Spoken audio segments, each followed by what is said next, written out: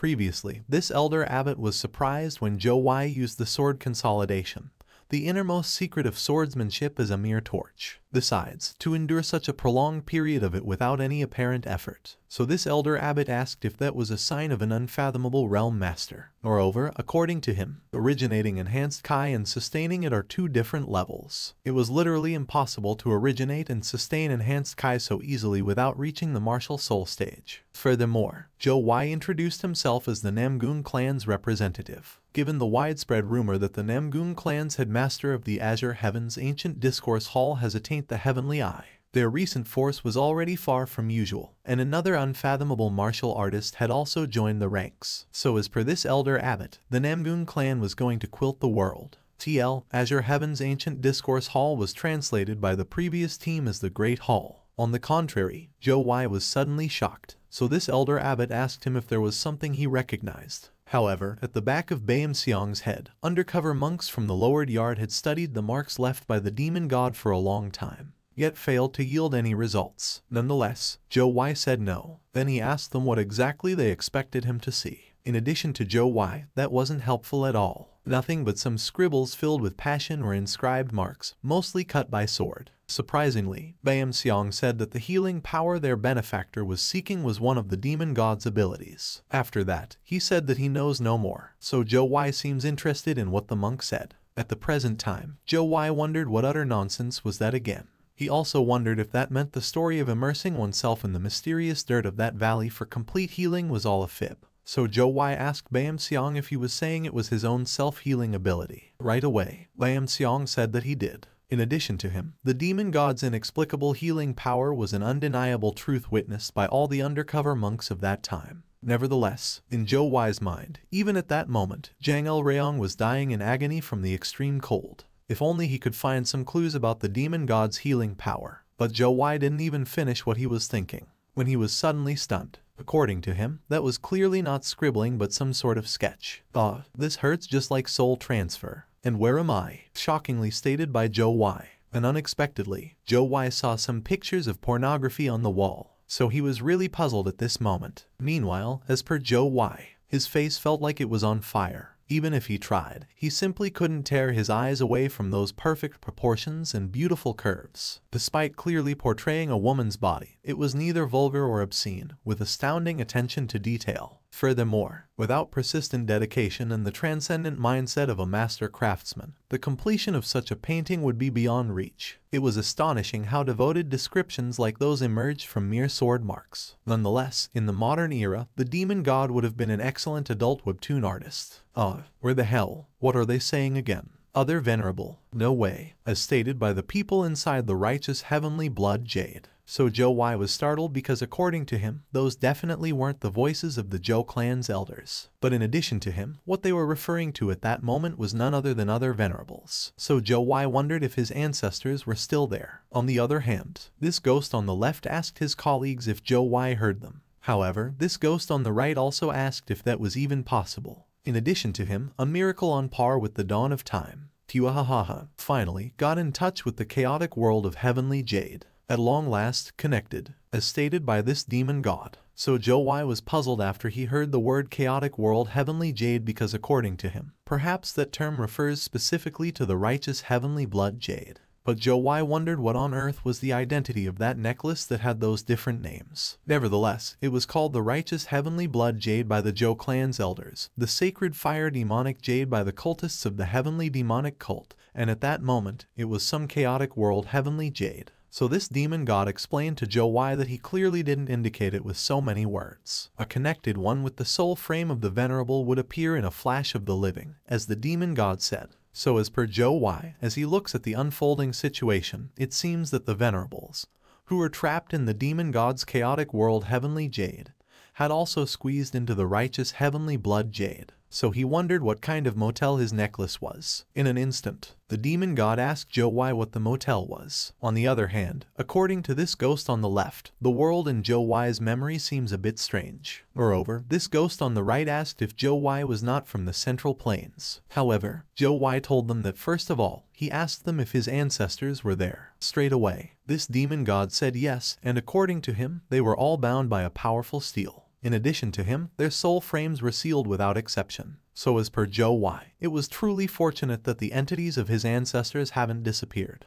But he still wondered who those elders were. Then this demon god immediately said that they were the Jo clan. In the meantime, Jo Hwi wondered if the demon god was referring to the extinct Jo great clan from ages ago. But as per Jo Hwi, it has been wiped out for too long, and there wasn't much information left about them. One thing for sure was that their clan used to be affiliated with the orthodox sects. However, Jo Hwi wondered how the demon god could. But he didn't even finish his question, because according to him, that was not important right at that moment. Then Jo Hwi asked the demon god if it was true that he had mastered a technique to recover a person. It seems you're asking about the natural regeneration technique of Elder Tian Yuzi, as stated by this demon god. Then he asked Jo Hwi about the technique of that Tao. Out of the blue, Jo Hwi suddenly asked Baem Seong how they could get out there at that moment. But Baem Seong said that it was a bit complicated. To begin with, they had to pass through the Severing Formation exit. Meanwhile, the life gate of the Severing Formation won't open until midnight, when the Moonshadow energy fills it completely. And even if one were to pass through the exit, there was the demon perished in a void cave with plentiful mechanisms waiting,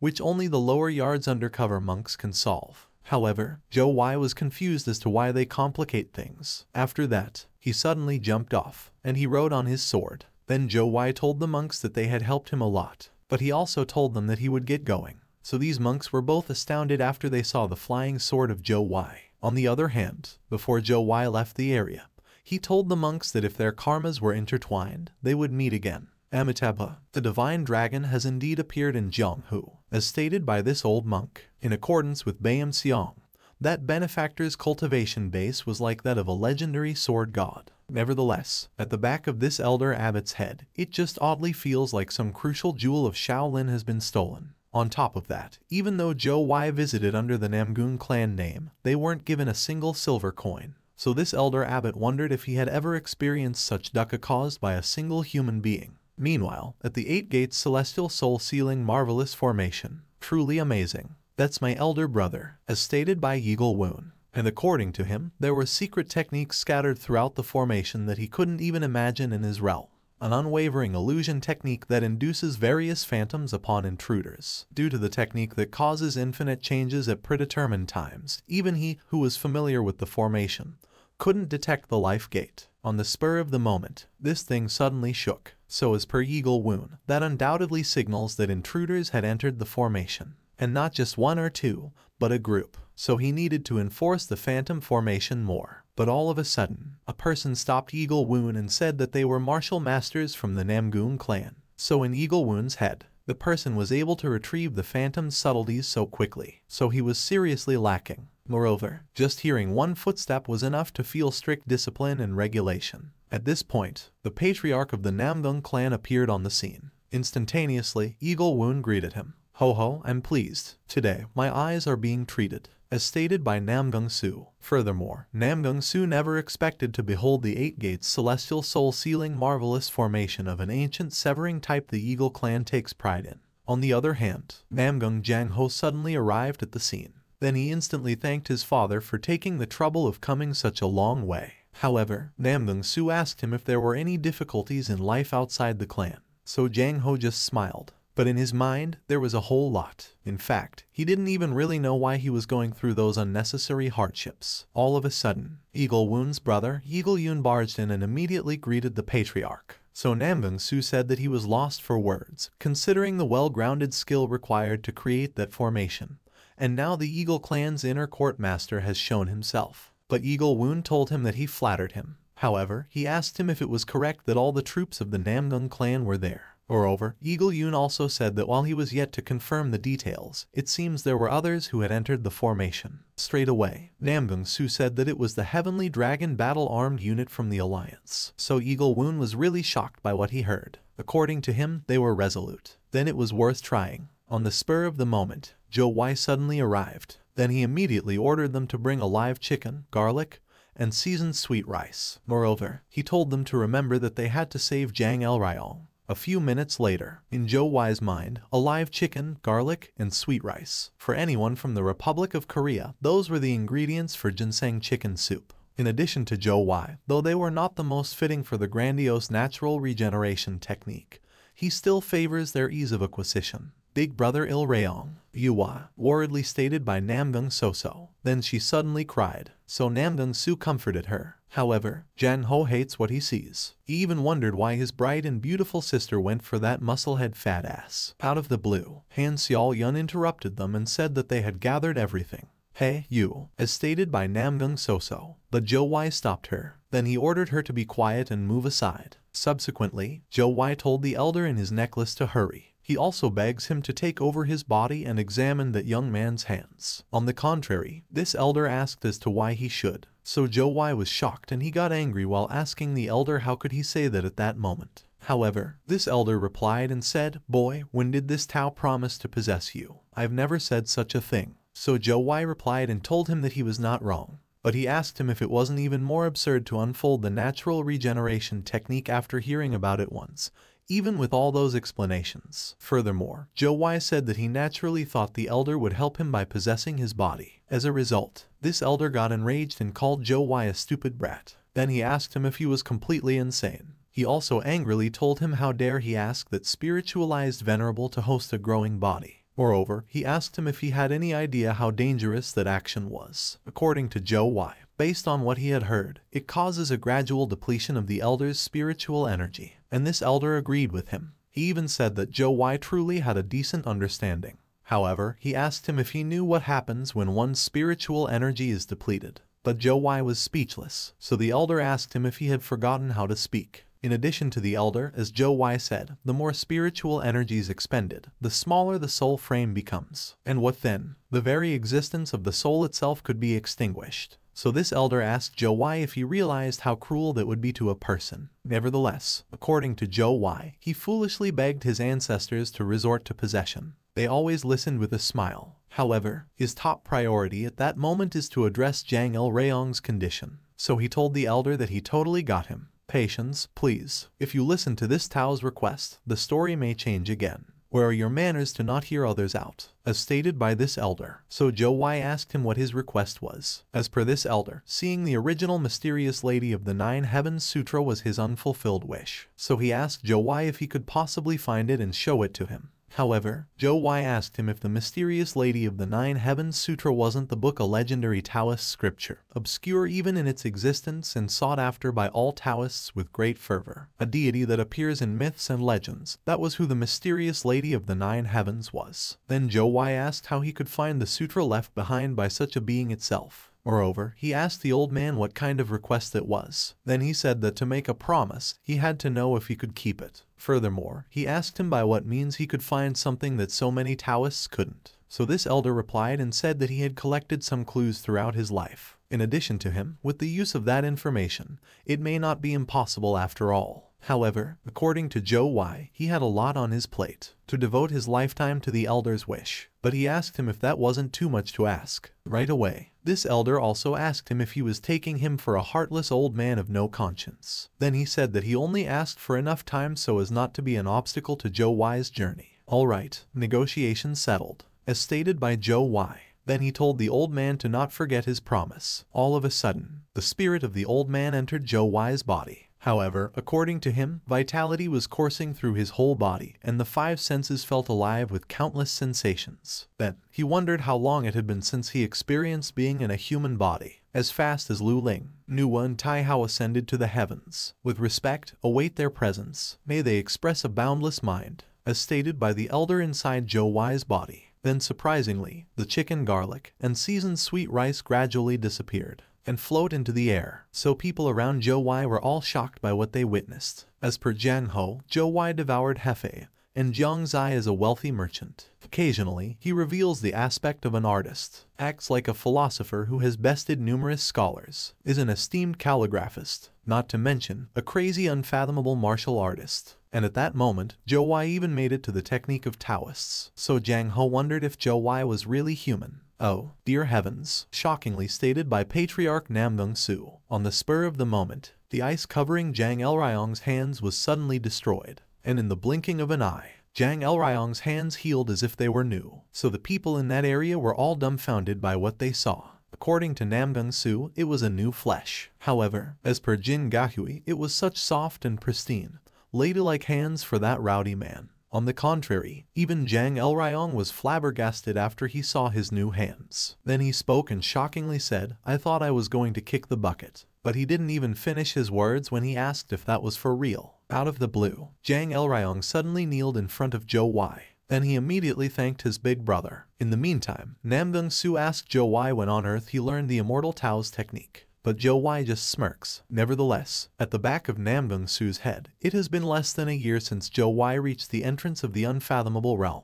But at that moment, he was in the boundlessness stage that could soar with the flying sword and had even mastered the technique to restore a person's hands. In addition to him, each encounter with Jo Hwi leaves him feeling increasingly foolish. "Let's get going now. We gotta kill those Dark Heaven Packers," furiously stated by Jo Hwi. So Nam Dong-soo instantly agreed with him. Then he said that he would ensure they learned firsthand why Namgung was renowned as the Eastern Heaven's sovereign clan. On the other side, Jang Elryong angrily said that the whip-ash hole was his. A few hours later, according to Nam Dong-soo, while people of Jonghu tend to tacitly belittle merchants, on that day, he had come to a painful realization of how wrong his values were. Experiencing the power and expertise of the Jo clan's Chamber of Commerce, now a hyperscale business establishment in Jonghu, was like entering a different dimension. In addition to Nam Dong-soo, with the Sovereign Corps under his direct command, alongside the Green and Sun Dragon squads representing the inner court, and including every sword expert from the Namdung clan currently stationed at the Poyang Lake, their total number stands at 300.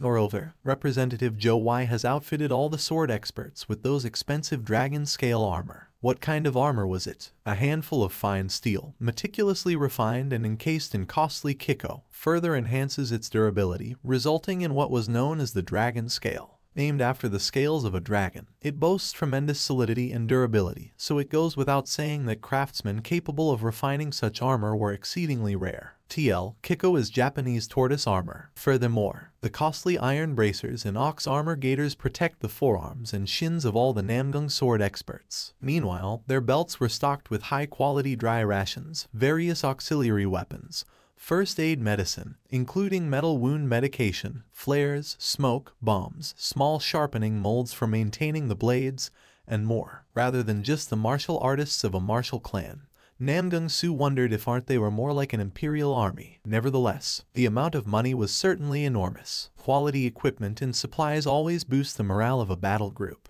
However, Nam Dong-soo asked Jo Hwi if there wasn't too much discrimination against the Heavenly Dragon Battle-Armed Unit. "Oh dear, do you still now understand my intentions?" as stated by Jo Hwi. In addition to him, with the Jonghu-wide rumors about such quality arms and supplies received by becoming a martial artist of the Namgung clan, Jo Hwi asked him where he thought renowned martial masters would be drawn. Moreover, Jo Hwi said that the Heavenly Dragon Battle-Armed Unit would get the word out very well, so he told him to just trust and follow him. However, Nam Dong-soo wondered who would ever use differential supply distribution as a means of enhancing the Namgung clan's reputation when crossing that tense threshold to the decisive battle against the Dark Heaven Association. Meanwhile, Jo Hwi said that they would go to the Dark Heaven Association's headquarters, so Nam Dong-soo told him to not worry about the big barn because according to him, they would have it fallen in half a day, and head over to assist Jo Hwi. But Jo Hwi just laughed and said that he expected their side to be faster. A few hours later, at the big barn, Nam Dong-soo together with his men arrived at the place, so some of the armies of the Dark Heaven Association were horrified by what they saw. At this moment, Nam Dong-soo ordered the warriors of Great Namgung to wage the war, murder them all, not get killed themselves. Meanwhile, at the Dark Heaven Association's headquarters, young Master Eagle, no, should I call you a military advisor? Anyway, I've organized the ranks as you instructed, as stated by this old man in the front. So Eagle Woon immediately thanked him. Nonetheless, in accordance with Eagle Woon, the enemy's numbers reached 8,000, while their camp was limited to only hundreds. Even though their martial masters were undoubtedly of superior quality, they anticipated significant casualties in a full-scale battle. So as per Eagle Woon, first, his elder brother and he would set up a formation there. In addition to him, if any of their comrades became unable to fight, he asked them to immediately retrieve them and jump into it. Then he said that they should be able to hold out for at least 4 hours and provide first aid. Eagle Woon also said that minimizing casualties was the key to that battle. Instantaneously, this man on the left said that he understood while this man on the right said that they would do so. Meanwhile, according to Eagle Woon, it appears most effective to select only peak martial artists, and stronger to infiltrate there. Route-wise, successfully making their way through, they would secure the shortest access road directly to the inner court. Thus, they could quickly penetrate the enemy's heart and cause confusion. In an instant, this man said that he would prepare the sword experts from his squad. All of a sudden, this man angrily said that he would also prepare the sword experts from his squad. However, as per this guy, it looks to him that their side has the most martial masters. Nevertheless, Eagle Woon ordered them to prepare the Heavenly Dragon battle-armed unit for a group battle, with the Namgung clan leading the charge. In addition to him, now that the unfathomable headmaster of the Azure Heaven's ancient discourse hall was stepping forward, it was ideal to put the Namgung clan in the vanguard.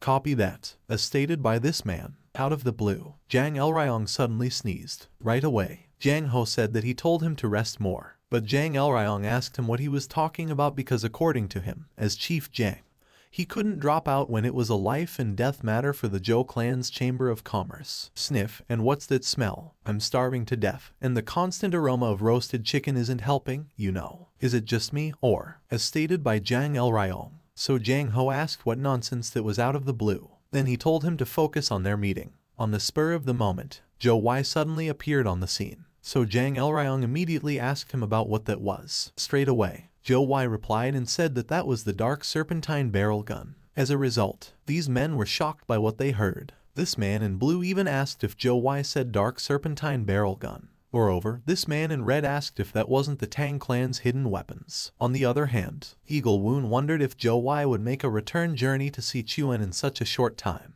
Besides, he also wondered if the dark serpentine barrel gun wasn't the ancient hidden weapon that represents the Tang clan itself. Heha, the Tang clan never forgets gratitude or resentment. Anyway, here it is, as stated by Jo Hwi. Then he said that he once attempted to handle that, and the rebound was tremendous, so he told them to prioritize supplying them to the heavenly sword experts. But this man got enraged while asking Jo Hwi if that was something exclusively for the Namgung clan again.